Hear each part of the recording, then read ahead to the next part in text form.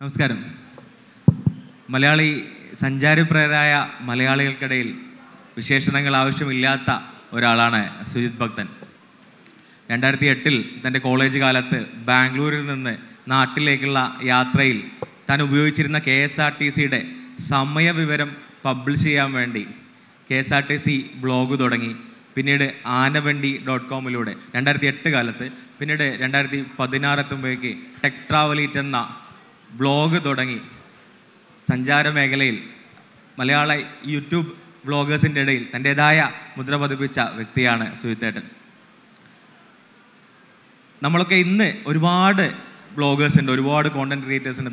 നമ്മൾ ഓരോരുത്തരും കണ്ടന്റ് ക്രിയേറ്റേഴ്സായിട്ട് മാറിയിട്ടുണ്ട്. പക്ഷേ സുജിത്തേട്ടൻ ബ്ലോഗ് തുടങ്ങുന്ന കാലത്ത് മലയാളി ബ്ലോഗേഴ്സിൻ്റെ ഇടയിൽ തുടക്കക്കാരായ ഒരാളായിരുന്നു സുജിത്തേട്ടൻ. ഭാരതത്തിൽ പയനിയർ ആയിട്ടുള്ള ഒരാളാണ്. ഇപ്പോൾ ചോദിക്കാനുള്ളത്, അന്നത്തെ കാലത്ത് നമ്മൾ ബ്ലോഗ് തുടങ്ങുന്ന കാലത്ത് കിട്ടിയ ഒരു ആക്സെപ്റ്റൻസും ഇന്ന് ഒരുപാട് ബ്ലോഗേഴ്സ് ഉണ്ടാവുന്ന കാലത്തുള്ള ഒരു ആക്സെപ്റ്റൻസും തമ്മിലുള്ളൊരു ഡിഫറൻസ് എന്താണ്? അതിൻ്റെ ക്രെഡിബിലിറ്റിയിൽ, അതിൻ്റെ ആക്സെപ്റ്റൻസിൽ, അതിൻ്റെ വരുമാനത്തിൽ. ഇപ്പോൾ ഓരോ യൂട്യൂബ് ചാനൽസ് കൂടിയിട്ടുണ്ട്. അപ്പോൾ അതിൻ്റെ വരുമാനത്തിലൊക്കെയുള്ള വ്യത്യാസം എന്താണ്? ഫസ്റ്റ് ഓഫ് ഓൾ നമസ്കാരം. ഞാൻ ആദ്യമായിട്ടാണ് KLF വരുന്നത് ഈ ഒരു പരിപാടിയിൽ. അതിൻ്റെ ഓർഗനൈസേഴ്സിനോട് വളരെയധികം നന്ദി അറിയിച്ചുകൊള്ളുന്നു ആദ്യമേ തന്നെ. കാരണം ഇത്രയും നല്ലൊരു അവസരം ഇവിടെ വരാനും നിങ്ങളോടൊക്കെ കാണാനും സംസാരിക്കാനും ഒക്കെ വലിയൊരു അവസരമാണ് എന്തൊക്കെ പറഞ്ഞാലും. അപ്പോൾ ബിലാൽ ചോദിച്ച പോലെ തന്നെ ഇപ്പോൾ ഇഷ്ടംപോലെ യൂട്യൂബേഴ്സ് ധാരാളം ഉണ്ട്. യൂട്യൂബ് എന്ന് പറയുന്ന വലിയൊരു പ്ലാറ്റ്ഫോമാണ്. അതിപ്പം കടലിൽ ഇഷ്ടംപോലെ മീനുകളുള്ള പോലെ തന്നെ എല്ലാവർക്കും ഓപ്പർച്യൂണിറ്റീസ് ഉണ്ട്. ഓപ്പർച്യൂണിറ്റീസ് ഉള്ളത് കൊണ്ട് തന്നെ എല്ലാവർക്കും ഇപ്പോൾ നമുക്ക് സിമ്പിളായിട്ട് പറഞ്ഞു കഴിഞ്ഞാൽ ഇപ്പോൾ ഈ ഒരു ബീച്ച് റോഡിൽ ഇപ്പം ധാരാളം റെസ്റ്റോറൻറ്റുകളില്ലേ. ഇപ്പോൾ ഷെഫ് പിള്ള വരുന്നത് ഇവിടെ തൊട്ടിപ്പുറത്ത് മുമ്പിൽ തന്നെ. അപ്പോൾ എന്തുകൊണ്ടാണ് ഷെഫ് പിള്ള ഇവിടെ ഒന്ന് ഓപ്പറേറ്റ് ചെയ്യുന്നത്, തുടങ്ങാൻ പോകുന്നത്? ഇവിടെ ഇത്രയും റെസ്റ്റോറൻറ്റ്സ് ഉണ്ടല്ലോ. അപ്പോൾ ഇവിടെ ഇത്രയും റെസ്റ്റോറൻറ്റ്സ് ഉള്ളപ്പോൾ ഇവിടെ പുതിയ പുതിയ റെസ്റ്റോറൻറ്റുകൾ വീണ്ടും വരുമ്പോഴത്തേക്കിനും അപ്പോൾ ഇവിടെ വന്നു കഴിഞ്ഞാൽ നല്ല ഭക്ഷണം കിട്ടും എന്നുള്ളത് ആളുകൾക്കറിയാം. അപ്പോൾ തീർച്ചയായും ആളുകൾ ഇവിടെ വരും. അപ്പോൾ ആളുകൾ ഇവിടെ വരുമ്പോഴത്തേക്കിനും എവിടെയാണ് നല്ല ഭക്ഷണം കിട്ടുന്നതെന്ന് ആളുകൾക്ക് വീണ്ടും അറിയാം. അപ്പോൾ അവിടെ തന്നെ വീണ്ടും പോയി ആളുകൾ കഴിക്കും. അത് കഴിച്ചത് ഇഷ്ടപ്പെട്ട് കഴിഞ്ഞാൽ വീണ്ടും അവരവിടെ കഴിക്കാൻ പോകും. കഴിച്ചത് ഇഷ്ടപ്പെട്ടില്ലെങ്കിൽ പിന്നെ അങ്ങോട്ട് വരില്ല. അപ്പോൾ അതേപോലെ തന്നെ ഉള്ളൂ ഇപ്പോൾ യൂട്യൂബേഴ്സിൻ്റെ കാര്യത്തിലും. ധാരാളം യൂട്യൂബേഴ്സ് ഉണ്ട്, ഇഷ്ടംപോലെ ആളുകളുണ്ട്. എല്ലാവരും വ്യത്യസ്തമായ നല്ല കോണ്ടൻറ്റുകൾ ചെയ്യുന്നുണ്ട്. അപ്പോൾ ഈ കോണ്ടൻറ്റുകൾ ചെയ്യുമ്പോഴത്തേക്കിനും ആളുകൾക്ക് ഫിൽട്ടർ ചെയ്യാനുള്ള ഓപ്ഷനും ഉണ്ട്. ഇപ്പം ട്രാവൽ ചെയ്യുന്ന ധാരാളം ആളുകളുണ്ട്. ചിലർക്ക് എൻ്റെ യാത്രാ രീതികൾ ഇഷ്ടമുള്ളവരുണ്ടാവാം. അപ്പോൾ അങ്ങനെയുള്ള ആളുകൾ എൻ്റെ ട്രാവൽ വീഡിയോസ് കാണും. ചില ആളുകൾക്ക് എൻ്റെത് ഇഷ്ടമല്ലാത്തവരുണ്ടാവാം, അവരെൻ്റെ കാണില്ല. അത് ഈ ഭക്ഷണം സെലക്ട് ചെയ്യുന്ന പോലെ തന്നെ ഉള്ളൂ, സിമ്പിൾ. മറ്റുള്ള ആളുകൾ ഒരു പാഷനായിട്ട് മറ്റു വർക്കിൻ്റെ ഇടയിൽ പാഷനായിട്ട് ചെയ്യുന്ന ആളുകളുണ്ട്. സുജിത്തേട്ടൻ്റെ പാഷനും പ്രൊഫഷനും ട്രാവലിംഗ് ആണ്. അപ്പോൾ നമ്മളൊക്കെ ട്രാവൽ ചെയ്യുന്നത് നമ്മുടെ വർക്കിൻ്റെ ഇടയിൽ ഒരു ബ്രേക്ക് എടുക്കാനാണ്. പക്ഷേ സുജിത്തേട്ടൻ ഫുൾ ടൈം ട്രാവലിംഗ് ആണ്. അപ്പോൾ എങ്ങനെയാണ് ബ്രേക്ക് കണ്ടെത്തുന്നത്? ഞാൻ എൻ്റെ യാത്രകൾക്കിടയിൽ വീട്ടിലിരിക്കുന്ന സമയമാണ് എൻ്റെ ബ്രേക്ക്. സാധാരണ നമ്മളെല്ലാവരും ജോലിയൊക്കെ ചെയ്ത് നമ്മൾ ഒന്ന് ഫോർ എക്സാമ്പിൾ ഇപ്പോൾ 2-3 മാസം അടുപ്പിച്ച് ജോലി ചെയ്തു, അല്ലെങ്കിൽ ഒരു 3 ആഴ്ച അടുപ്പിച്ച് ജോലി ചെയ്തു, അല്ലെങ്കിൽ ഒരാഴ്ച കംപ്ലീറ്റ് ജോലി ചെയ്തു. ഒരു വീക്കെൻഡിൽ നമ്മൾ എവിടെയെങ്കിലും ട്രിപ്പ് പോകും, ഇല്ലെങ്കിൽ ഒരു 3-4 മാസം കൂടുമ്പോഴത്തേക്കിനും നമ്മൾ എവിടെയെങ്കിലും ട്രിപ്പ് പോകും. അപ്പോൾ ആ ട്രിപ്പ് പോകാമെന്ന് പറയുന്നത്, അല്ലെങ്കിൽ യാത്ര പോകാമെന്ന് പറയുന്നത് 2 രീതിയിലാണ് സാധാരണ ഒരു മനുഷ്യനെ സംബന്ധിച്ച്. ഒന്ന് റിലാക്സേഷൻ, ഒന്ന് ഒരു സ്ട്രെസ് റിലീഫ്. യാത്രകളെപ്പോഴും സ്ട്രെസ് റിലീഫ് തരുന്നൊരു സംഭവമാണല്ലോ. അപ്പോൾ അങ്ങനെയാണ് സാധാരണ ആളുകൾക്ക്. പക്ഷേ എന്നെ സംബന്ധിച്ച് ഞാൻ ആ യാത്രയെ ഒരു പ്രൊഫഷനാക്കി മാറ്റിയത് കൊണ്ട് എനിക്കെൻ്റെ ജോലിയാണ്. എൻ്റെ യാത്ര എന്ന് പറയുന്നത് എൻ്റെ ജോലിയാണ്. അപ്പോൾ ആ യാത്രകൾ ചെയ്യുമ്പോഴത്തേക്കിനും ആ യാത്രകൾ ഞാൻ ആസ്വദിക്കുന്നതിനോടൊപ്പം എൻ്റെ വീഡിയോകൾ ചിത്രീകരിക്കുന്നതിന് വേണ്ടി ഞാൻ സമയം കണ്ടെത്തണം. ആ വീഡിയോകൾ ചിത്രീകരിക്കുമ്പോൾ, ആ വീഡിയോ കാണുന്നവർ അത് ആസ്വദിക്കണമെങ്കിൽ ആ യാത്ര ഞാൻ ആസ്വദിച്ചാൽ മാത്രമേ പറ്റുള്ളൂ. ഞാൻ ആസ്വദിക്കാതെ ചെയ്തൊരു യാത്ര ഒരിക്കലും എനിക്ക് എൻ്റെ പ്രേക്ഷകനെ ആസ്വദിക്കുന്ന രീതിയിൽ അഭിനയിച്ച് കാണിക്കാൻ പറ്റില്ല. അതൊരു വലിയൊരു ഫാക്ടറാണ്. നമ്മളൊരു റിലാക്സേഷൻ ടൈം ഞാൻ ചോദിച്ചത്. എൻ്റെ റിലാക്സേഷൻ ഞാൻ എൻ്റെ യാത്രകൾക്കിടയിൽ ഞാൻ വീട്ടിൽ വന്നിരിക്കുന്ന സമയമാണ്. വെറുതെ വീട്ടിലിരിക്കുന്ന ദിവസങ്ങളാണ്. ഇപ്പം ഞാനിപ്പം വിദേശ യാത്രകളാണെങ്കിൽ ഒരു 20 ദിവസം യാത്ര ചെയ്യും, 10 ദിവസം വീട്ടിലുണ്ടാവും. വീണ്ടും ഒരു 20 ഡേയ്സ് യാത്ര ചെയ്യും, ബാക്കി 10 ദിവസം വീട്ടിലിരിക്കുന്ന സമയത്ത് ഞാൻ എവിടെയും പോവില്ല. ഇപ്പോൾ തന്നെ ഞാൻ ന്യൂ ഇയറും ക്രിസ്മസൊക്കെ ഞാൻ വീട്ടിൽ തന്നെ ഉണ്ടായിരുന്നു. കാരണം എല്ലാവരും ന്യൂ ഇയറും ക്രിസ്മസും ട്രാവൽ ചെയ്യുന്ന സമയമാണ്, അവധി ദിവസങ്ങളിൽ യാത്ര ചെയ്യാണ്. അപ്പോൾ ആ സമയത്ത് ഞാൻ യാത്ര ചെയ്യാൻ പോയി കഴിഞ്ഞാൽ എനിക്ക് യാത്ര എൻജോയ് ചെയ്യാൻ പറ്റില്ല. അപ്പോൾ ഞാൻ വീട്ടിലിരിക്കും. അപ്പോൾ അതാണ് നോർമലി ചെയ്യുന്നത്. നമ്മൾ ഇന്ത്യ നേപ്പാൾ ഭൂട്ടാൻ യാത്രയാണ് ഒരു ടേണിംഗ് പോയിന്റ് ആയിട്ട് വന്നിട്ടുണ്ടായിരുന്നത്. 8 മാസം വലിയ യാത്ര. എനിക്ക് തോന്നുന്നു കേരളത്തിൽ മലയാള വ്ളോഗ് ചരിത്രത്തിൽ ആദ്യമായിട്ടാണ് അത്ര വലിയൊരു യാത്ര സംഭവിക്കുന്നത്. അപ്പോൾ ചോദിക്കാനുള്ളത്, നമ്മൾ കേരളത്തിൽ നിന്ന് മറ്റ് ഇന്ത്യൻ സംസ്ഥാനങ്ങളിലേക്ക് പോകുമ്പോൾ നമ്മുടെ കേരളം എങ്ങനെയാണ് ഡിഫറെൻ്റ് ആവുന്നത്? ഇത് ചോദിക്കാൻ കാരണം നോർത്ത് ഇന്ത്യൻ ആശുപത്രികളെ കുറിച്ചൊക്കെ സുജിത്തേട്ടൻ മുമ്പ് വ്ളോഗ് ചെയ്തിട്ടുണ്ടായിരുന്നു. അപ്പോൾ അതിലെന്താണ് നമ്മളെ കേരളം എങ്ങനെയാണ് ഡിഫറെൻ്റ് ആവുന്നത്? എല്ലാ സംസ്ഥാനങ്ങൾക്കും അതിൻ്റേതായിട്ടുള്ള ഒരു പോസിറ്റീവ് ആൻഡ് നെഗറ്റീവ് വശങ്ങളുണ്ട്. അതിപ്പോൾ എല്ലായിടത്തും ഉള്ള പോലെ തന്നെ. ഫസ്റ്റ് ഓഫ് ഓൾ, ഇങ്ങനൊരു യാത്ര, ഇപ്പം നമ്മുടെ ഇന്നത്തെ ടോപ്പിക് എന്ന് പറയുന്നത് തന്നെ ഇന്ത്യ നേപ്പാൾ ഭൂട്ടാൻ യാത്രയാണ്. അപ്പോൾ ഈ ഒരു യാത്ര ഞാൻ ആരംഭിക്കുന്നത് തന്നെ, ഇപ്പം ഞാനും എൻ്റെ അനിയൻ ഇവിടെ ഉണ്ട്, അഭിജിത്ത്. എൻ്റെ അഭിജിത്ത്, എൻ്റെ അനിയൻ, എൻ്റെ വൈഫ് ശ്വേത, എൻ്റെ മകൻ ഋഷി, ഞങ്ങൾ 4 പേരും കൂടെ ചേർന്ന് ഒരു മാസത്തെ ഒരു മാസം കൊണ്ട് നമുക്ക് ഇന്ത്യ മൊത്തത്തിൽ എല്ലാ സംസ്ഥാനങ്ങളും ഒന്ന് വണ്ടി ഓടിച്ച് വരാം എന്നും പറഞ്ഞുകൊണ്ട് ഒരു യാത്ര ഇറങ്ങിയതാണ്. എൻ്റെ മകൻ 1 വയസ്സായപ്പം ആ ഒരു ബർത്ത്ഡേ എല്ലാം കഴിഞ്ഞ് കേക്കൊക്കെ മുറിച്ച് ഒരു 3-4 ദിവസം കഴിഞ്ഞിട്ടാണ് ഞങ്ങൾ ആ യാത്ര ആരംഭിക്കുന്നത്. അപ്പോൾ അങ്ങനെ 1 മാസത്തെ യാത്ര ഞങ്ങൾ തുടങ്ങി. ആദ്യത്തെ 10 വീഡിയോസ് ഇട്ട് കഴിഞ്ഞപ്പോഴത്തേക്കിനും അത് ആ വീഡിയോസ് ആളുകൾ കണ്ട് അവർക്കത് ഇഷ്ടപ്പെട്ട് എനിക്ക് ലഭിച്ചു തുടങ്ങിയ റെസ്പോൺസ് കണ്ടിട്ട് ഞങ്ങൾ പതുക്കെ ആ യാത്ര 2 മാസത്തേക്ക് എക്സ്റ്റെൻഡ് ചെയ്തു. പിന്നെ അത് 3 ആക്കി. പിന്നെ ഞാനത് പറഞ്ഞില്ല, ഇത് എവിടെ വരെ പോകുന്നു എന്ന് നോക്കാം എന്നുള്ള സീരിയൽ പോലെ ആളുകൾ അതെ, അതങ്ങനെ അങ്ങ് പോട്ടെ. കാരണം നമുക്ക് എവിടെയെങ്കിലും ഒരു വ്യൂവർഷിപ്പിൽ ഒരു ഡൗൺഫോൾ തോന്നുകയാണെങ്കിൽ അത് ആളുകൾക്ക് മടുത്തു എന്നാണ് നമുക്ക് മനസ്സിലാക്കാൻ സാധിക്കുക. അല്ലെങ്കിൽ ആ ഒരു സീരീസ് മടുക്കും എന്നാണ് നമുക്ക് തോന്നുക. കാരണം എപ്പോഴും എല്ലാവർക്കും എല്ലാം ഇഷ്ടപ്പെടണമെന്നില്ലല്ലോ. അപ്പോൾ അതിനകത്ത് അങ്ങനെ ഒരു സീരീസ് പോലെ അതായി വന്നപ്പോഴത്തേക്കും അത് ആളുകൾക്ക് ഇഷ്ടപ്പെട്ടു തുടങ്ങി. അപ്പോൾ അത് അങ്ങനെ കണ്ടിന്യൂ ചെയ്തു. അപ്പം എന്നാൽ പിന്നെ ഡീറ്റെയിൽഡ് ആയിട്ട് നമുക്ക് എല്ലാ സംസ്ഥാനങ്ങളും എല്ലാ യൂണിയൻ ടെറിട്ടറീസും ഒക്കെ എക്സ്പ്ലോർ ചെയ്ത് തന്നെ പോകാം എന്നുള്ള രീതിയിൽ പ്ലാനുകൾ വന്നു. അപ്പം അങ്ങനെയാണ് ആ യാത്ര 8 മാസം നീണ്ടു നിന്നത്. ആ യാത്രയിൽ ശരിക്കും കുറേ അനുഭവങ്ങളുണ്ടായിരുന്നു. വീഡിയോസ് കണ്ട ആളുകൾക്കൊക്കെ അതറിയാം. അതിനകത്ത് ഞങ്ങൾ യാത്ര തുടങ്ങിയ സമയത്ത് എൻ്റെ മകനും എനിക്കും എൻ്റെ വൈഫിനും അങ്ങനെ എല്ലാവർക്കും പേഴ്സണലി കുറേ ഹെൽത്ത് ഇഷ്യൂസും മറ്റൊക്കെ ഉണ്ടായിരുന്നു. ഞങ്ങൾ ഹോസ്പിറ്റലൈസ്ഡായി, ആശുപത്രികളിൽ ഇങ്ങനെ കയറി ഇറങ്ങി നടക്കാൻ പറ്റാത്ത അവസരങ്ങളൊക്കെ, അങ്ങനെ പല പല പ്രശ്നങ്ങളുണ്ടായി. പക്ഷെ അതിനെ ഞങ്ങൾ ഓവർകം ചെയ്ത് ആദ്യത്തെ 2 ആഴ്ചയിലുണ്ടായ ഒരു ബുദ്ധിമുട്ട് മാത്രമേ ആരോഗ്യപരമായിട്ടുള്ളൊരു പ്രശ്നം ഞങ്ങൾക്ക് ഉണ്ടായുള്ളൂ.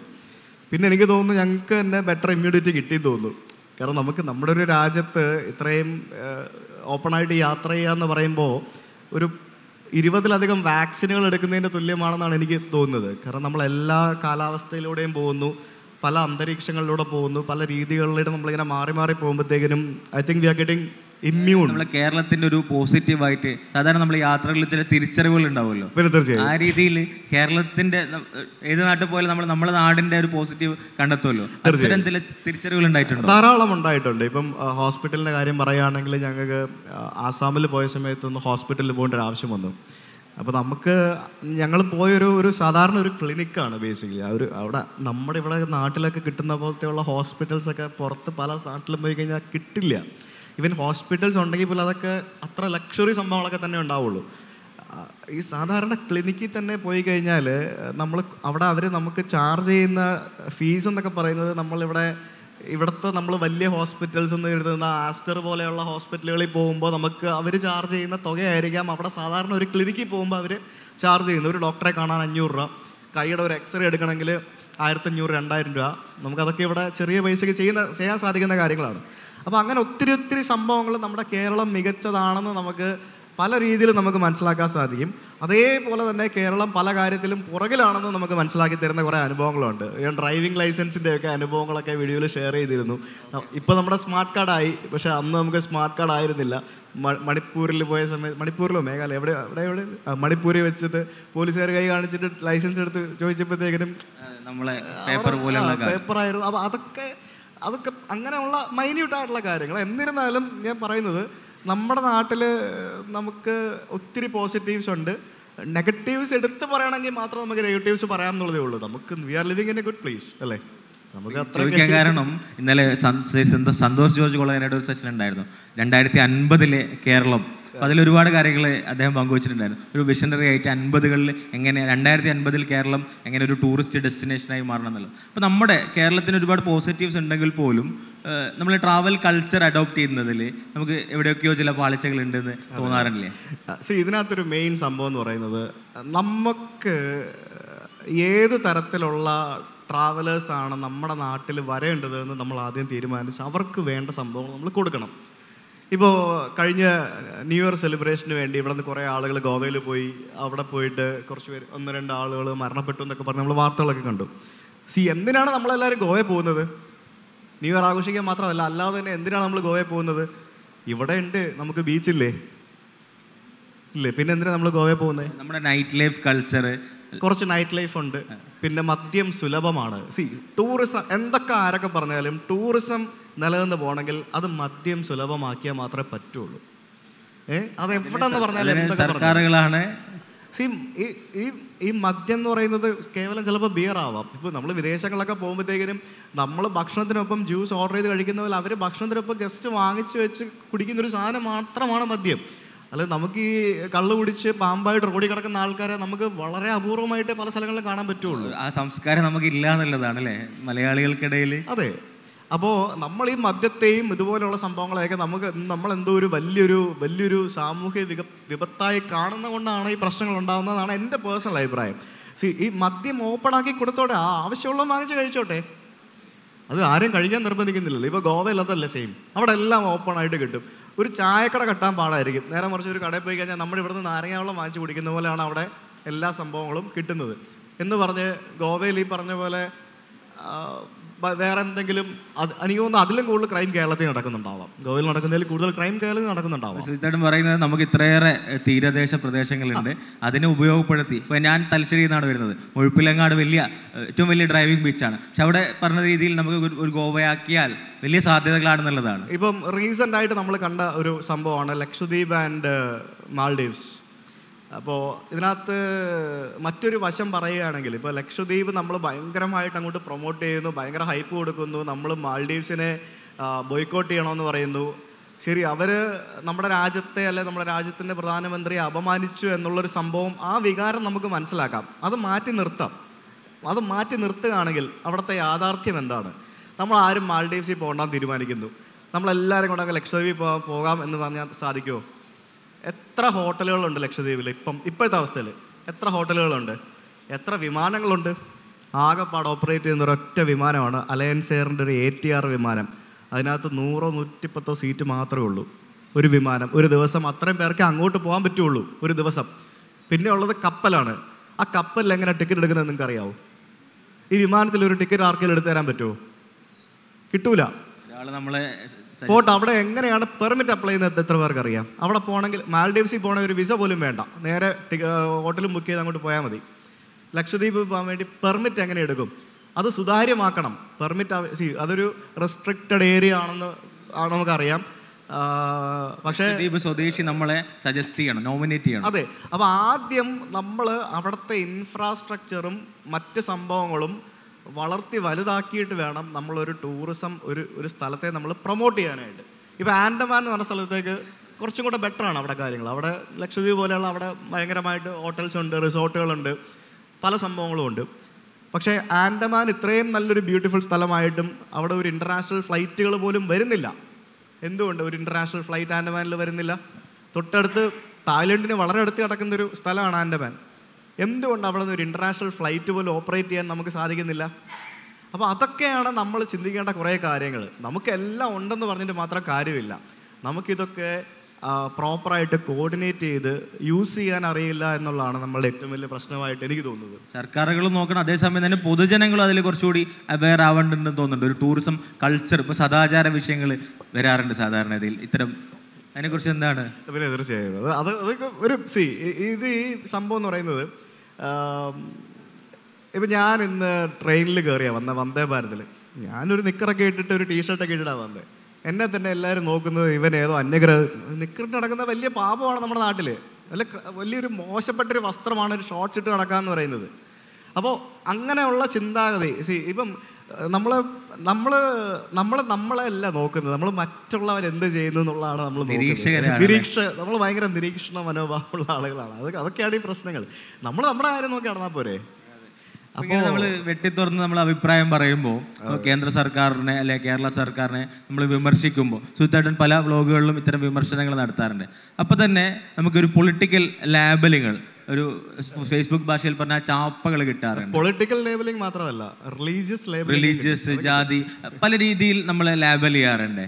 അപ്പോൾ ഒരർത്ഥത്തിൽ ഒരു മോബ് ലിഞ്ചിങ്, സൈബർ ലിഞ്ചിങ്ങിലേക്കൊക്കെ വരാറുണ്ട്. അപ്പോൾ അവരോട് എന്താണ് മീൻസ് കേന്ദ്ര സർക്കാരിനെ വിമർശിക്കുമ്പോൾ മറ്റേ ആളുകൾ എതിർപക്ഷത്താക്കും, കേരള സർക്കാരിനെ വിമർശിക്കുമ്പോൾ മറ്റേ പക്ഷത്താക്കും. ആ രീതിയിൽ രണ്ട് പക്ഷത്തെയും സുധേട്ടൻ ആളാണ്. ഞാനൊരു അമ്പലത്തിൽ പോയൊരു വീഡിയോ ഇട്ട് കഴിഞ്ഞാൽ ഞാൻ BJP ആയി. ഞാൻ അതേസമയം ഞാൻ പള്ളികളിൽ മുസ്ലിം പള്ളികളിൽ പോയി വീഡിയോ ഇട്ടിട്ടുണ്ട്. ഹയാ സോഫിയ ചർച്ചിൽ തുർക്കി പോയപ്പോൾ അവിടെ പോയി വീഡിയോ ഇട്ടിട്ടുണ്ട്. ഞാൻ ക്രിസ്ത്യൻ പള്ളികളിൽ ഞാൻ ഇപ്പോൾ സിമ്പിളായിട്ട് പറഞ്ഞാൽ കഴിഞ്ഞ 2 ദിവസത്തെ വീഡിയോകളുടെ കമൻസ് നോക്കി നമുക്ക് ഏകദേശം മനസ്സിലാക്കാൻ സാധിക്കും. അതായത് ഞാൻ അയോധ്യ എന്ന് പറഞ്ഞ സ്ഥലത്ത് പോയി. ഞാൻ അവിടെ ക്ഷേത്രത്തിൽ പോയതൊന്നും അല്ല.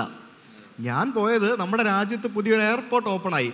ശരിക്കും അത് നമ്മുടെ ഗവൺമെൻറ് ചെയ്യുന്ന വലിയൊരു കാര്യമാണ്. കാരണം ലോ കോസ്റ്റ് എയർപോർട്ടുകൾ ധാരാളം നമ്മുടെ നാട്ടിൽ ഓപ്പൺ ചെയ്യുന്നുണ്ട്.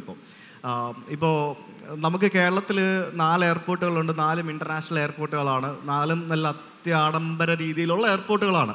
പക്ഷേ മറ്റ് ഫ്ലൈറ്റ്സ് കുറവാണ്. പക്ഷേ മറ്റ് പല സ്ഥലങ്ങളിലും ചെറിയ ബേസിക് ഇൻഫ്രാസ്ട്രക്ചറോട് കൂടിയ ചെറിയ വിമാനത്താവളങ്ങൾ ധാരാളം പണിയുന്നുണ്ട്. അതായത് ഇപ്പോൾ കണ്ണൂർ വിമാനത്താവളം ഇവിടെ പണിയുന്നതിൻ്റെ കോസ്റ്റിൽ ചിലപ്പം അവിടെ 5 വ്യത്യസ്ത സ്ഥലങ്ങളിൽ 5 വിമാനത്താവളങ്ങൾ പണിതിട്ടുണ്ടാവാം. അപ്പോൾ അതിൻ്റെ ഒരു മെയിൻ റീസൺ എന്ന് പറയുന്നത് ഈ വിമാനത്താവളങ്ങളുടെ വലിപ്പം കൂടുന്തോറും നമുക്ക് അതിൻ്റെ യൂസർ ഫീയും ബാക്കിയുള്ള എക്സ്പെൻസുകളും കൂടും, ഓപ്പറേഷണൽ കോസ്റ്റ് കൂടും. അപ്പോൾ ഇത് ചെറിയ ചെറിയ എയർപോർട്ടുകൾ വരുമ്പോഴത്തേക്കിനും കണക്ടിവിറ്റി കൂടും, കൂടുതൽ സംഭവങ്ങൾ വരും. അപ്പോൾ അങ്ങനെ പല സ്ഥലങ്ങളിലും എയർപോർട്ടുകൾ വരുന്നുണ്ട്. ഇപ്പോൾ അയോധ്യ ഒരു റിലീജിയസ് ഹബ്ബ് ആക്കുന്നതിൻ്റെ ഭാഗമായിട്ട് ഇപ്പോൾ നമ്മൾ ശബരിമലയിൽ എയർപോർട്ട് വരുന്നു എന്നൊക്കെ പറയുന്ന പോലെ തന്നെ അയോധ്യയിൽ ഒരു എയർപോർട്ട് പണിതു. 20 മാസം കൊണ്ടാണ് ആ എയർപോർട്ട് പണിത് തീർത്തതെന്ന്. അപ്പോൾ വിചാരിച്ചാൽ പണിത് തീർക്കാം 20 മാസം കൊണ്ട് എയർപോർട്ടൊക്കെ. അതൊക്കെ വലിയ റെക്കോർഡാണ്. അപ്പോൾ നമ്മുടെ രാജ്യത്ത് ആരംഭിച്ച ഒരു പുതിയ എയർപോർട്ട് കാണാൻ വേണ്ടിയാണ് ഞാൻ പോയത്. പുതിയ റെയിൽവേ സ്റ്റേഷനും മറ്റുമൊക്കെ കാണാൻ വേണ്ടിയാണ് പോയത്. ഞാനപ്പോൾ എന്ത് ചെയ്തു, ഞാൻ അങ്ങോട്ടേക്ക് ആരംഭിച്ച പുതിയ വന്ദേ ഭാരതിൽ യാത്ര ചെയ്തു. തിരിച്ച് ഞാൻ അവിടെ നിന്ന് ഫ്ലൈറ്റ് എടുത്ത് തിരിച്ചു വന്നു. ഇപ്പോൾ ഞാൻ നാളെ പോകുന്നത്, ഇവിടെ നിന്ന് ഞാൻ നേരെ പോകുന്നത് നാളെ ട്രിച്ചിക്കാണ് പോകുന്നത്. കാരണം ട്രിച്ചിയിൽ പുതിയ എയർപോർട്ട് അവർ പുതിയ ടെർമിനൽ ലോഞ്ച് ചെയ്തിട്ടുണ്ട്. അതൊരു ഇൻ്റർനാഷണൽ ടെർമിനൽ റിനോവേറ്റ് ചെയ്ത് ട്രിച്ചി ഭയങ്കര ഒരു അവരുടെ തമിഴ്നാടിൻ്റെ സ്റ്റൈലിലുള്ള ഒരു വളരെ ബ്യൂട്ടിഫുൾ ആയിട്ടുള്ള രീതിയിലാണ്. ചോദ്യം ഈ പൊളിറ്റിക്കൽ പറഞ്ഞു വരുന്നതാണ്. അപ്പം ഇങ്ങനെ പല ഡെവലപ്മെൻറ്റ്സ് നമ്മുടെ നാട്ടിൽ നടക്കുമ്പോഴത്തേക്കിനും അപ്പോൾ ഈ ഡെവലപ്മെൻറ്റ്സ് യാത്രകളുടെ ഭാഗമായിട്ടുള്ള developments as A travel vlogger ഞാൻ യാത്ര ചെയ്ത് കാണിക്കുമ്പോൾ അവിടെ ഞാനൊരു സംഖ്യയായി അല്ലെങ്കിൽ വേറെ ഏതെങ്കിലും ഒരു രാഷ്ട്രീയ പാർട്ടിയുടെ അനുഭാവിയായിട്ടോ അല്ലെങ്കിൽ ഏതെങ്കിലും ഒരു രാഷ്ട്രീയ പാർട്ടിക്ക് എതിരായിട്ട് വർക്ക് ചെയ്യുന്ന ഒരാളായിട്ട് ചിത്രീകരിക്കപ്പെടുകയാണ് ബേസിക്കലി. രണ്ട് പല കള്ളികളിൽ സുജിത്തേട്ടനെ രേഖപ്പെടുത്താറുണ്ട്, സംഖ്യയായും കൊമ്മയും ഒക്കെ രേഖപ്പെടുത്താറുണ്ട്. അത് എങ്ങനെ വേണേൽ പറയാം. അപ്പോൾ നമ്മൾ എന്ത് പറഞ്ഞാലും, അതായത് എന്ത് പറഞ്ഞാലും അതിനകത്ത് രാഷ്ട്രീയവും മതവും കാണുക എന്നുള്ളതാണ് നമ്മുടെ ഏറ്റവും വലിയ പ്രശ്നം. ഈ 2 സംഭവം മാറ്റി നിർത്തിയാൽ നമ്മുടെ ഇന്ത്യ വേറെ ലെവലിലേക്ക് പോകും. നിങ്ങളൊന്ന് എടുത്തു നോക്കുക, നമ്മുടെ ലോകത്തിലെ ഡെവലപ്ഡ് ആയിട്ടുള്ള രാജ്യങ്ങളിൽ ഏതൊക്കെ രാജ്യങ്ങളിൽ ഈ മതം കാര്യമായിട്ടുണ്ട് എന്നുള്ളത് ഒന്ന് എടുത്തു നോക്കുക. ഞാനൊരു ദൈവവിശ്വാസിയാണ്, ഞാൻ അമ്പലത്തിൽ പോകും, പ്രാർത്ഥിക്കും. പക്ഷെ ഞാനൊരു അന്ധമായ ദൈവവിശ്വാസി അല്ല. മതവും രാഷ്ട്രീയവും കൂട്ടിക്കയക്കുമ്പോഴാണ് പ്രശ്നം വരുന്നത്. എനിക്ക് രാഷ്ട്രീയമുണ്ട്, പക്ഷെ അത് എൻ്റെ മനസ്സിലുള്ള രാഷ്ട്രീയമാണ്. അത് ഞാൻ പുറത്ത് കാണിക്കാൻ പാടില്ല, പുറത്ത് കാണിക്കേണ്ട ആവശ്യമില്ല. എൻ്റെ രാഷ്ട്രീയം എന്ന് പറയുന്നത് എൻ്റെ പ്രൈവസി ആയിരിക്കണം. എൻ്റെ മതം എന്ന് പറയുന്നത് എൻ്റെ മനസ്സിനുള്ളിലായിരിക്കണം. ഇത് രണ്ടും ഞാൻ പുറത്ത് കാണിച്ച് പറഞ്ഞു നടക്കുമ്പോഴാണ് പ്രശ്നം, അല്ലേ? എന്തിനാണ് ഈ രാഷ്ട്രീയവും മതവും കൂട്ടിക്കലർത്തി പ്രശ്നങ്ങൾ ഉണ്ടാകുന്നത്? നമ്മൾ ഈ രാഷ്ട്രീയവും മതവും മാറ്റി നിർത്തി കഴിഞ്ഞാൽ ആ സംഭവം നമുക്ക് നമ്മുടെ പ്രൊഡക്ടിവിറ്റി വർദ്ധിപ്പിക്കാൻ ഉപയോഗിക്കാം. ഏതൊക്കെ രാജ്യങ്ങൾ എടുത്ത് നോക്കുക, എവിടെ ഇപ്പോൾ റഷ്യയിൽ രാഷ്ട്രീയം ഉണ്ടോ? അല്ല, രാഷ്ട്രീയം ഉണ്ടാവും, മതമുണ്ടോ? ചൈനയിൽ മതമുണ്ടോ? ഈ പറഞ്ഞ പോലെ യു കെ വികസിത രാജ്യങ്ങളാണ്. അമേരിക്ക, അവിടെയൊക്കെ എത്ര ആളുകൾ മതങ്ങളിൽ വിശ്വസിക്കുന്നവരുണ്ട്?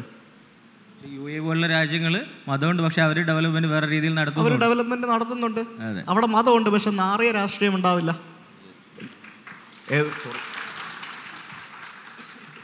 അതല്ല ഞാൻ പറഞ്ഞത്, ഞാൻ അങ്ങനെയല്ല ഉദ്ദേശിച്ചത്. ഈ രാഷ്ട്രീയക്കാർ മതം കൂട്ടി കലർത്തുമ്പോഴല്ലേ ഒരു പൊളിറ്റിക്കൽ കമന്റ് ആണ് നടത്തുന്നത്. ഈ രാഷ്ട്രീയക്കാർ മതം കൂട്ടി കലർത്തുമ്പോഴല്ലേ പ്രശ്നം വരുന്നത്. സുഹൃത്തിന്റെ പോയിന്റ് ഇതാണ്, രാഷ്ട്രീയവും മതവും കൂട്ടിക്കലർത്തരുത് എന്നുള്ളതാണ്. ഇപ്പോൾ ഞാൻ ഇന്ത്യ നേപ്പാൾ യാത്രയിലേക്ക് ഇങ്ങനെ തിരിച്ചു വന്നാൽ അത് ഒരു പുസ്തകമായി ഇറങ്ങാൻ പോവുകയാണ് എന്നാണ് ഒരു സന്തോഷ വാർത്ത ഈ വേദിയിൽ വെച്ച് അറിയിക്കുകയാണ്. അത് DC ബുക്സ് തന്നെയാണ് പ്രസിദ്ധീകരിക്കാൻ പോകുന്നത്. ഞാൻ പറയാൻ വേണ്ടി ഇരുന്ന കാര്യമുള്ളൂ. അപ്പോൾ ഇത്ര നാളും വീഡിയോ ചെയ്ത ഒരാൾ ഒരു പുസ്തകം എഴുതാൻ പോവുകയാണ്. അപ്പോൾ അതിൻ്റെ വർക്കിലാണെന്നാണ് അറിഞ്ഞിട്ടുള്ളത്. അപ്പോൾ അതിൻ്റെ ഒരു അനുഭവം എന്താണ്? അന്ന് നടത്തിയ യാത്രകൾ റിമെമ്പർ ചെയ്ത് എഴുതുന്നതിലുള്ളൊരു ശരിക്കും 1 വർഷത്തോളമായി ഞാൻ ഈ പുസ്തകത്തിൻ്റെ പുറത്താണ്. ആ യാത്രകൾ കഴിഞ്ഞ സമയം മുതൽ എഴുതി ആരംഭിച്ചതാണ്. അപ്പോൾ അതിൻ്റെ ഒരു ഫസ്റ്റ് റൈറ്റപ്പ് കഴിഞ്ഞു. ഇപ്പോൾ രണ്ടാമത് ഒന്നും കൂടെ നമ്മളൊന്ന് റീവർക്ക് ചെയ്തുകൊണ്ടിരിക്കുകയാണ്. കാരണം ഞാനൊരു എഴുത്തുകാരനല്ല, ബേസിക്കലി നമ്മൾ ആദ്യമായിട്ട് ചെയ്യുന്നൊരു പരിപാടിയാണ്. അപ്പോൾ അത് വളരെ സന്തോഷമുണ്ട്. കാരണം നമ്മുടെയൊക്കെ ഒരു പുസ്തകം DC ബുക്സ് പോലെയുള്ള ഒരു എന്താ പറയുക, അവരുടെ DC ബുക്സ് പ്രസിദ്ധീകരിക്കാൻ വേണ്ടി തയ്യാറായി എന്ന് പറയുമ്പോൾ തന്നെ അത് വലിയൊരു എന്താ പറയുക, എല്ലാ ആശംസകളും ഇത് തന്നെയാണ്. അപ്പം അതിൻ്റെ ഭാഗം ആയതുകൊണ്ടായിരിക്കാം ഞാനിപ്പോൾ ഇവിടെ വന്നെനിക്ക് ഇവിടെ ഇങ്ങനെ ഇരിക്കാൻ സാധിച്ചതും. സോ എനിക്കത് പറയുമ്പോൾ തന്നെ ഭയങ്കര ഇതാവുന്നു. നമുക്ക് ഓഡിയൻസിൻ്റെ കുറച്ച് ക്വസ്റ്റ്യൻസ് നോക്കാം അല്ലേ? അപ്പോൾ 7 മിനിറ്റ് സമയമുണ്ട്. അപ്പോൾ കുറച്ചധികം സമയം ഓഡിയൻസിന് കൊടുക്കുന്നുണ്ട്. അപ്പോൾ ചോദ്യങ്ങൾ ചോദിക്കാവുന്നതാണ്. കുഴപ്പിക്കരുത്. Hi sir, I M Anas. ഇപ്പോൾ ന്യൂ ഇയറിന് ഗോകർണ പോയി എന്നുള്ള വിഷയം പറഞ്ഞു. അപ്പോൾ എടുത്തു നോക്കുകയാണെങ്കിൽ ഇവിടെ ഫോർട്ട് കൊച്ചി കുറേ ആൾക്കാർ പോയി. അവിടെ കുറേ റെസ്ട്രിക്ഷൻ കൊടുത്ത് DJ വലിയ ടീമിനൊക്കെ അവർ ബുക്ക് ചെയ്ത്, പക്ഷേ അവസാനം അന്ന് രാവിലെ അല്ല തലേന്നെറ്റോ എന്തോ ചർച്ച നടത്തി മറ്റൊരു ഒഴിവാക്കി. അങ്ങനെ മൊത്തത്തിൽ പ്രശ്നങ്ങളൊക്കെ ഉണ്ടായി. ഇപ്പോൾ ഇവിടെ കോഴിക്കോട് എടുക്കുകയാണെങ്കിൽ ഇവിടെ കോഴിക്കോട് ബീച്ചിലൊക്കെ ഒന്നും വണ്ടിയൊന്നും കടത്തി കിട്ടിയില്ല, ഫുൾ പോലീസ്. അതുപോലെ ഹൈലൈറ്റിൻ്റെ ഭാഗത്ത് ഫുള്ള് പോലീസ്. അങ്ങനെ ഒരു ഭയങ്കര പേടിക്കാം, നമ്മളെന്തോ ചെയ്താളെന്നുള്ള ഒരു പൊതുജനങ്ങൾ പേടിക്കുന്നൊരിത്. എന്തിനാണ് ഭരണകൂടം ഇങ്ങനെ ചെയ്യുന്നത്? ഇതൊന്നും സപ്പോർട്ട് ചെയ്തൂടെ? ഇപ്പം കോഴിക്കോട് ബീച്ചിൽ മുൻപൊക്കെ ന്യൂ ഇയർ ആഘോഷങ്ങൾ ഉണ്ടായിരുന്നു, ഇപ്പോൾ ഒഴിവാക്കി. അപ്പോൾ അതൊക്കെ ഒന്ന് കണ്ടിന്യൂ ചെയ്യുക. അതിനെക്കുറിച്ച് എന്താണ് പറയാനുള്ളത്? നിങ്ങൾക്ക് എല്ലാവർക്കും അറിയാമല്ലോ, എൻ്റെ പേരിലൊരു ഫോറസ്റ്റിൻ്റെ കേസ് പണ്ടെടുത്ത കാര്യം പലർക്കും അറിയാവുന്ന കാര്യമാണ്. ഞാൻ ഭൂതത്താങ്കട്ടല്ലേ എവിടെ ആയിരുന്നത്, കോതമംഗലം അവിടെ പോയപ്പോൾ അവിടെ ഒരു റിസോർട്ടിൻ്റെ പ്രൊമോഷൻ്റെ ഭാഗമായിട്ട് പോയതാണ്. അപ്പോൾ റിസോർട്ട് എന്ന് പറയുന്നത് അവിടെയുള്ള ടൂറിസം പ്രൊമോട്ട് ചെയ്യുന്നതിൻ്റെ ഭാഗമായിട്ട് അവിടെ നിർമ്മിച്ച റിസോർട്ടാണ്. അപ്പോൾ ആ റിസോർട്ട് പ്രൊമോട്ട് ചെയ്യുന്നതിന് വേണ്ടി എന്നെ അവർ കൊണ്ടുപോയി. അപ്പം റിസോർട്ട് പ്രൊമോട്ട് ചെയ്യണമെങ്കിൽ ആ ഡെസ്റ്റിനേഷനും കൂടെ പ്രൊമോട്ട് ചെയ്യണം. അപ്പോൾ കോതമംഗലം പരിസരത്തുള്ള കുറച്ച് സ്ഥലങ്ങളൊക്കെ പ്രൊമോട്ട് ചെയ്യുന്നതിൻ്റെ ഭാഗമായിട്ട് നമ്മളൊരു ചെറിയൊരു രീതിയിലൊരു ഓഫ് റോഡൊക്കെ പോയി, കാട്ടിനുള്ളിൽ ഒരു അമ്പലത്തിലൊക്കെ പോയി. അതിനകത്ത് അത്ര വലിയ ക്രൈമോ കാര്യങ്ങളൊന്നുമില്ല. ശരിക്കും ലീഗൽ വശം നോക്കുകയാണെങ്കിൽ കാട്ടിനുള്ളിൽ കയറണമെങ്കിൽ, വീഡിയോ ചിത്രീകരിക്കണമെങ്കിൽ പെർമിഷൻ എടുക്കണം, പൈസ അടക്കണം എന്നൊക്കെ ഉള്ളതാണ്. അങ്ങനെയാണെങ്കിൽ താമരശ്ശേരി ചുരത്തിൻ്റെ മേളിൽ കൂടെ ഒരു ഡ്രോൺ പറത്തി വീഡിയോ എടുക്കണേ പോലും നിങ്ങൾ ഫോറസ്റ്റുകാരുടെ പെർമിഷൻ എടുക്കണം പൈസ കൊടുത്തിട്ട്. അങ്ങനെ ലീഗൽ സൈഡ് നോക്കുകയാണെങ്കിൽ പല കാര്യങ്ങളും ഉണ്ട്. അപ്പോൾ എനിക്കെതിരെ കേസ് എടുത്ത സമയത്ത് ഞാൻ ഫോറസ്റ്റിൻ്റെ ഓഫീസുകാരോട് ചോദിച്ചപ്പം അവരെന്നോട് പറഞ്ഞ സംഭവം എന്താണെന്നറിയോ, നിങ്ങൾ ഈ വീഡിയോ ഇടുന്നത് വഴി ഇവിടെ ഇഷ്ടംപോലെ ആൾക്കാർ വരും, ഈ ആൾക്കാരെല്ലാവരും കൂടെ വന്നിട്ട് അത് നമുക്ക് ഭയങ്കര തലവേദനയാവും, അത് പിന്നെ അപകടങ്ങളുണ്ടാവും, അങ്ങനെയാവും ഇങ്ങനെയാവും. അപ്പോൾ അങ്ങനെ ആരും ചെയ്യാതിരിക്കാൻ വേണ്ടിയാണ് ഇതുപോലെയുള്ള സംഭവങ്ങൾ ചെയ്യുന്നതെന്ന്. അതായത് ഇപ്പം ഒരു നിയമം ഉണ്ടെങ്കിൽ ആ നിയമം നമ്മൾ സിറ്റിസൺസ് കുറേയൊക്കെ നമ്മൾ പാലിക്കണം. അത് നമ്മൾ അതിര് കടന്ന് പോകുമ്പോഴാണ് മറ്റുള്ള ആളുകൾക്ക് സിസ്റ്റത്തിന് അത് ബുദ്ധിമുട്ടാവുന്നത്. അപ്പോൾ ഈ സിസ്റ്റം അതിനെ കില്ല് ചെയ്യുകയാണ് ബേസിക്കലി. ഇപ്പം 12 മണി കഴിഞ്ഞാൽ അവിടെ പ്രശ്നമാകും, അല്ലെങ്കിൽ ഈ പറഞ്ഞ പോലെ ഒരു ന്യൂ ഇയർ സെലിബ്രേഷൻ അതിര് കടന്ന് അവിടെ പ്രശ്നമാകുമെന്ന് മുൻകൂട്ടി നമ്മളങ്ങ് കണ്ടിട്ട് ആ ഒരു സംഭവം എൻജോയ് ചെയ്യാൻ വിടാതെ അതിനെ അവിടെ അങ്ങ് കില്ല് ചെയ്യുകയാണ്. ഞാനൊരു സർക്കുലർ കണ്ടാണ്, 8:30 9 മണിക്ക് കടകളൊക്കെ അടയ്ക്കണം എന്നൊക്കെ പറഞ്ഞുകൊണ്ടൊരു വിചിത്ര ഉത്തരവ് ഒരു പോലീസ് സ്റ്റേഷനിൽ നിന്നും പുറപ്പെടുവിച്ച സർക്കുലറൊക്കെ കണ്ടിരുന്നു. അപ്പോൾ അതൊക്കെ ശരിക്കും ടൂറിസത്തെ ഭയങ്കരമായിട്ട് അഫക്റ്റ് ചെയ്യുന്ന ഒരു കാര്യമാണ്. അപ്പോൾ അങ്ങനെയുള്ള സംഭവങ്ങളൊക്കെ നമുക്ക് ഭയങ്കര മോശമാണ്. ഇപ്പം എല്ലാവരും ബാംഗ്ലൂർ പോയി ന്യൂ ഇയർ സെലിബ്രേറ്റ് ചെയ്തു, പല ആൾക്കാരും. ഈ കൊച്ചിയിലെ ബാംഗ്ലൂരിലെ ന്യൂ ഇയർ സെലിബ്രേഷൻ തമ്മിൽ സിമ്പിളായിട്ടൊന്ന് കമ്പയർ ചെയ്ത് നോക്കിയാൽ അതിൻ്റെ സംഭവം മനസ്സിലാവും. അവിടെ എന്താ റെസ്ട്രിക്ഷൻസ് ഒന്നുമില്ല. റെസ്ട്രിക്ഷൻസ് ഉണ്ട്, എല്ലായിടത്തും പോലീസുകാരുണ്ട്. ആരെങ്കിലും പ്രശ്നം ഉണ്ടായിക്കഴിഞ്ഞാൽ തൂക്കിയെടുത്തുകൊണ്ട് പോകും, ഇല്ലെങ്കിൽ അതിന് ആക്ഷൻ എടുക്കും. ഈ പ്രശ്നം ഉണ്ടാക്കാൻ നിൽക്കാൻ പോലും വിടാതെ, അല്ല പ്രശ്നം ഉണ്ടാകുന്ന മുൻകൂട്ടി കണ്ട് അതിനെ ഫേസ് ചെയ്യാൻ പോലും മടി തോന്നുന്ന ഒരു സിസ്റ്റം ഉള്ളത് കൊണ്ടാണ് ഇതുപോലെയുള്ള പ്രശ്നങ്ങൾ വരുന്നത്. ഈ പല സംഭവങ്ങളും എനിക്ക് തോന്നുന്നു റെസ്ട്രിക്ഷൻ വരുന്നത് അതുകൊണ്ടായിരിക്കാം. 11 മണിയാകുമ്പോൾ അടക്കണം എന്ന് പറയുന്നു, 10 മണിയാകുമ്പോൾ അടക്കണം എന്ന് പറയുന്നു. ഇപ്പോഴും തന്നെ രാത്രിയിൽ പ്രവർത്തിക്കുന്ന കടകൾ അവർ എന്താണ് എനിക്കറിയത്തില്ല. രാത്രി പുറത്തിറങ്ങിയ എന്താ സംഭവം എനിക്ക് മനസ്സിലാവുന്നു ഇപ്പോഴും. എന്താണ് രാത്രിയിൽ പുറത്തിറങ്ങിയ എന്താണ് സംഭവം? എന്തെങ്കിലും ബുദ്ധിമുട്ടുണ്ടോ? അതൊക്കെയാണ് മാറേണ്ടത്. വ്യക്തമാണ്. അടുത്ത ക്വസ്റ്റ്യൻ. UAE കുറിച്ച് ഇപ്പം പറഞ്ഞില്ലേ, അവിടെ മതമുണ്ട്, നാറിയ രാഷ്ട്രീയമില്ല എന്ന് പറഞ്ഞു.